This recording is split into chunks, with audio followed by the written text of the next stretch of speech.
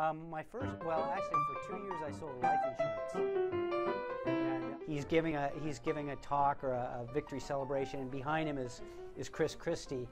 And Chris Christie looked to me like he was a prisoner. He just had this weird look in his eyes. So I got to thinking about it, and this is the one I ended up doing on that. Chris Christie is actually a prisoner of a Trump ISIS member.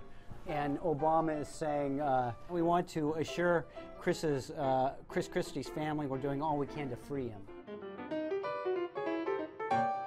The next cartoon I'm going to show is Hillary's on the verge of getting the White House. There's a famous American painter, he passed away, his name's Andrew Wyeth.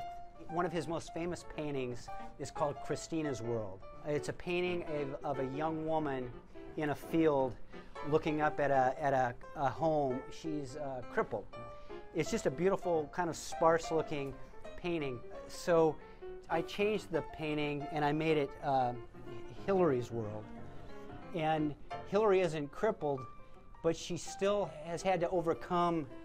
In America, women have a tough time kind of breaking through the glass ceiling. It's sort of a male-dominated society still, and women are making great strides.